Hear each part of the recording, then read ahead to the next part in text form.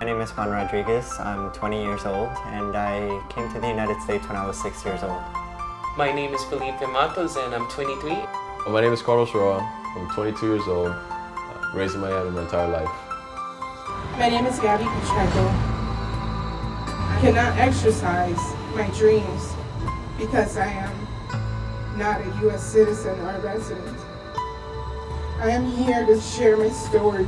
We are undocumented, yet we're not afraid to say it. We want to take our story, our struggle, our convictions, and our passion 1,500 miles all the way to D.C.